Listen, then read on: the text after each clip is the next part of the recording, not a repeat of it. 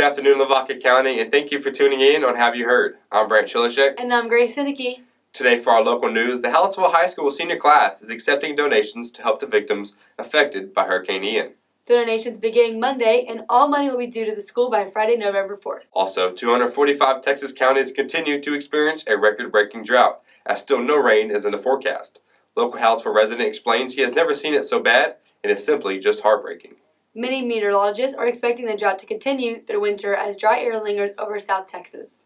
Flu cases catch an early start this year as Lavaca County hospitals report an increased number of positive cases and flu-like symptoms. Influenza types A and B have both been reported, and you can visit your local pharmacies to receive your flu vaccine. Bisbee athletes Olivia Etzler and Josh Griffin are Hallettsville Athletes of the Week. They succeeded in their talents, finishing in the top 10 at every cross-country meet this year. They will be at regionals on the 25th in Corpus Christi. We want to wish them the best of luck. That's all for your local news in Lavaca County. We'd like to send it over to Kenneth Smith for the sports. Welcome to the Sports on Have You Heard, where we cover your favorite Lavaca County teams. I'm Kenneth Smith, and we're going to start off with a recap of football from September 30th and October 7th. The St. Paul Cardinals beat Brentwood Christian in a shutout 44-0 on September 30th. This past Friday, the Cardinals also took on Holy Cross from San Antonio and lost 41-7. The Cardinals had 151 rushing yards in the night. The Cardinals are now 3-4 after this loss. This Friday, the Cardinals take on their rival, Hallettsville Sacred Heart, in Hallettsville at 7:30. The number 4 Shiner Comanches won against Bloomington 62-14 on September 30th. This past Friday, the Comanches also blew out Three Rivers 67-7. Dalton Brooks had 284 rushing yards and 4 touchdowns on the night. This is Shiner's sixth win in a row, improving to 6-1. Shiner is starting off District 3-0. This coming Friday, Shiner will also play Skidmore, Tynan, and Shiner at 7:30. The Sacred Heart Indians lost to Bay Area Christian 35-3. This loss ended the Indians' 3-game winning streak. This past Friday, the Indians took on Legacy Prep and lost in a shootout 41-38. The Indians are now 3-4 in their season. This week, the Sacred Heart Indians take on their rival, Shiner St. Paul, in Hallettsville at 7:30. The Hallettsville Brahmas won against KIPP 47-0. The Brahmas bounced back win ended in 2 quarters. This past Friday, the Brahmas took on number 2 Columbus Cardinals and lost in a tough game 35-13. The Kedras Bedford had 6 receptions for 62 yards on the night. Hallettsville looks to bounce back once again this Friday versus Hempstead in Hempstead at 7:30. Now moving over to volleyball. The St. Paul Lady Cardinals lost against Bulverde Bracken in 3 sets. Ashlyn Peshek had 6 kills and 2 blocks. Last Monday, the Lady Cardinals lost against Concordia. The Lady Cardinals did beat Kerrville OLH in 3 sets on Friday. The Shiner Lady Comanches won against Flatonia in 3 sets. Riley Vakura had 14 kills in that win. They also won Saturday against Schulenburg to take the first spot in their district. Just yesterday, the Comanches beat Louise to be 5-1 in their district. The Sacred Heart Indianettes won against Our Lady of the Hills from Kerrville in 3 sets Friday. Jewel Janak had 6 kills and Bailey Haas had 7 digs. Anika Brooks had 17 kills in their loss to Bulverde Bracken. Next Tuesday, the Indianettes will take on Shiner St. Paul in Hallettsville at 5 o'clock. The Hallettsville Lady Brahmas lost last Friday to Edna in 4 sets. Bailey Wagner had 3 kills in the 3rd set and Kinley Hall had 4 kills in the 4th set. The Lady Brahmas also lost this Tuesday to Yoakum. The Lady Brahmas are looking to bounce back and get a spot in the playoffs against Palacios this Friday in Palacios at 5 o'clock. Good morning, Lavaca County. My name is Cody Bible, Hallettsville FFA Vice President. And my name is Lauren Lundy, Hallettsville FFA Treasurer. And we're excited to have you joining us for this week's installment of Ag in Your World, brought to you by Hallettsville FFA. This week, our FFA members have been busy getting ready for their district LDE competitions coming up in November. The FFA Booster Club is also gearing up for their annual fundraiser meal on October 24th at the KC Hall. FFA members are reminded that the Lavaca County Progress Show is scheduled for October 22nd. The show will begin with check-in at 7:30 and the shows will start at 8 a.m. with goats followed by lambs and then cattle. Our next segment is brought to you by the Hallettsville FFA Commercial Steer Exhibitors. It's the Market Day Report. Feeder cattle trading held steady over the last week with a cash market at about $1.75 per pound. Live cattle held steady at $1.44 per pound this week, and the corn market was down again this week to about $7.10 per bushel. Every week, we like to shine light on our FFA members. This week's FFA Spotlight is FFA Officer Cody Bible. Cody is currently serving as the Hallettsville FFA Vice President. She participates in the Ag Issues LDE team and was a member of the Green Hand Skills team, as well as the Range and Farm Business Management Judging CDE teams. Cody is always ready to join in and lend a helping hand. And we'll close with Ag News of the Week. The American Farm Bureau recently released data suggesting that the price of holiday turkeys will be up significantly this year. Some prices per pound have increased 112% over the previous year. Causes of this dramatic increase can be attributed to the impacts of avian influenza around the country and inflation. That brings us to the end of our time here today with you. Thank you for tuning in, and we look forward to having you back next week for Ag in Your World, brought to you by the Hallettsville FFA. Good afternoon, Lavaca County. I am Dixie Blanton with the weather. This weekend there will be a mix of sun and clouds with the highs in the 90s and lows in the 60s. Monday, however, we get our first real cold front of the season, and next week we can expect lows in the 40s and highs in the 70s before warm up again for the weekend. The area will also see a good chance of rain on Monday as the front blows in. Have a great week in Lavaca County, and now let's send it back to Grace and Brant for our special guest this week. Welcome back to Have You Heard?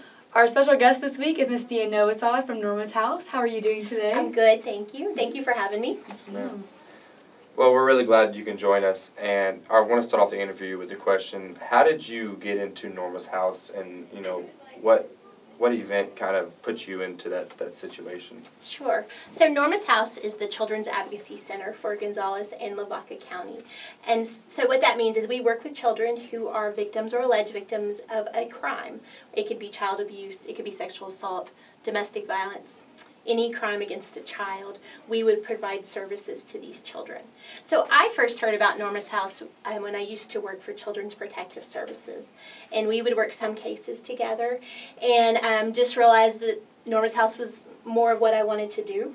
Wanted to be able to make a difference in a child's life. So that's kind of how I got involved in Norma's House. So getting involved, you obviously know the mission of Norma's House, so what is that for you? For sure. So the mission of Norma's House is to bring back the dignity, the hope, and the care for a child that has been a victim. What we hope to do is be able to provide enough services to a child that has been a victim so that they can trust people again and heal from whatever traumatic event has occurred to them. So you obviously do have a fundraiser coming up to support y'all and the kids. Can you explain a little bit about that fundraiser? Sure. I have this flyer.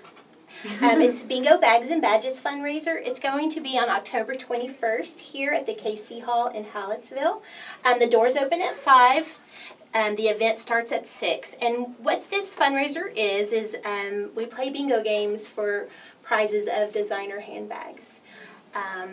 And some other, like, blingy kind of things, but handbags is the main thing. And the badges part of the fundraiser is that our local law enforcement, first responders, model the purses and the blingy stuff for us. So we get them involved. We work with them very well, during the week when we have cases, but we like to show the community that we can also have fun together, too. Of course, yeah. Yes. So to be able to go to this event, how much is it to enter and all that? Okay, so the tickets for an individual are $40, and that will get you into the event, a bingo card, snacks, and some drinks. But we also have sponsor tables for $450, and that is enough for 8 people. So 8 people can come and sit at a table, have a bingo card, food, drinks, and 2 bottles of wine at their table. So when I do fundraisers, where does the money go, and what does it go to, and how does it help the organization? Great question. So Norma's House is funded by 2 really good grants that fund about 80% of our operating cost. So we have to come up with the other 20%. And so that's why we have regular fundraisers, the one in Lavaca County, and we also do one in Gonzales County once a year.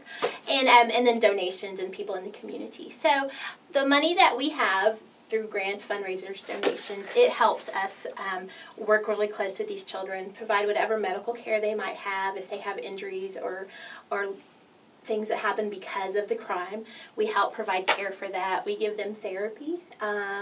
We do family advocacy services, and we never charge the child or the family for the services we provide.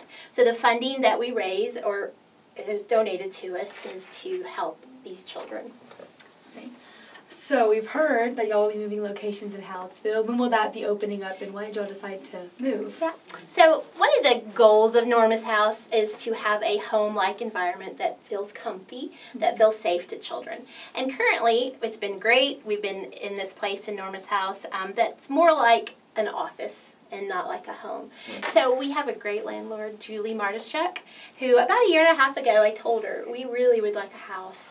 And she got her binoculars on, started looking for a house, found one, asked us if we liked it, bought it, is remodeling it for us, and then she's going to allow us to move in. And the last time we talked, she said it would be ready like the end of October, the first part of November.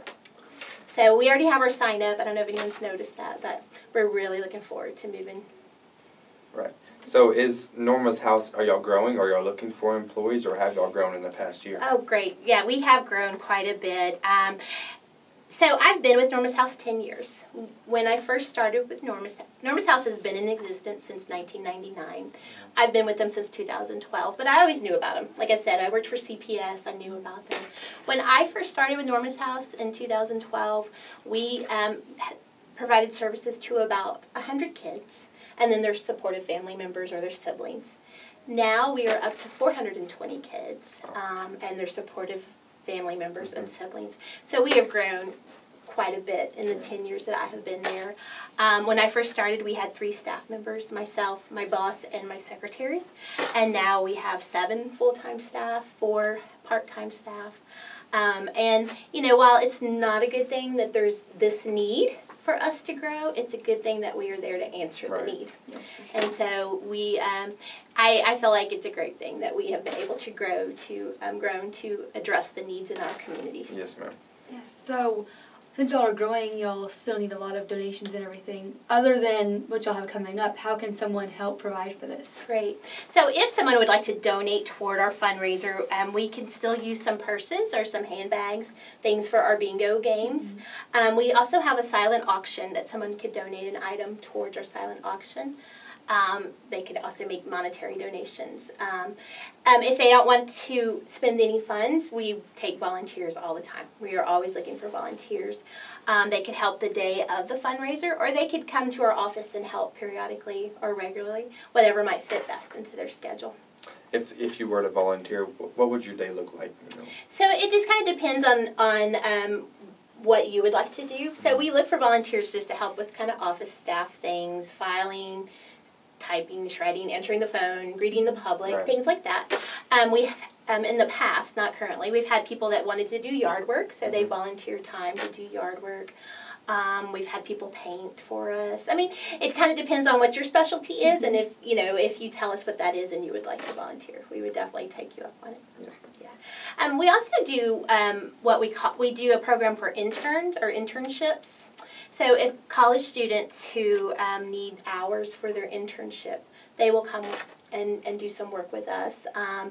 The things that they need to do are very more specific than just like a general volunteer, but they can also work with children and families and meet the goals of their internship. Absolutely. So if someone had a lot of free time and they wanted to work with y'all, how would they be able to do that if able to? Okay, so first they can call us, and let me give you my main number. It's 830-672-1278, and just let us know that you're interested in volunteering or dedicating some time to us. There is a couple of background checks that a person or a volunteer would have to pass, and it's just to make sure that you haven't had any incidences where there was a child involved. But, no concerns there. Once that's passed, we can set you up to volunteer and help us out. That would be great. Help the children out. Right. Yeah. And my final question is, what is the feeling like being able to help children? So, this is a difficult job. I tell all my staff, this job is not easy just because of the things that we see on a day-to-day basis. But when you are able to help someone either get out of a situation to where they're no longer in danger or help them heal from a situation where they need healing, it is the best feeling. I've done child welfare for a long time. I did it with CPS before I came to Norma's House. And, it's a thankless job most of the time. But for example, I ran into a child who is now very much a grown-up and has kids of her own. I ran into her at the grocery store not that long ago, and she was very emotional and told me how much she appreciated my help. Right. You know, and maybe as a child she didn't see that, but Yeah. as a grown-up she can look back and see that. And so, of course, that just made my day, you know, Yes, ma'am. and it makes it all worth it. Yes, ma'am. Yes, ma'am. We'd like to thank you so much for coming out and answering some great questions about Norma's house. Yeah, thank you for having me. Thank you for letting me share my info about Norma's house and our fundraiser. We would love to have y'all, anybody that's interested. Yes, y'all make sure to check it out. Thank you, Lavaca County, for tuning in to Have You Heard. I'm Brant Chalishik. And I'm Grace Sinicki. Make sure to tune in next time for your local news and sports.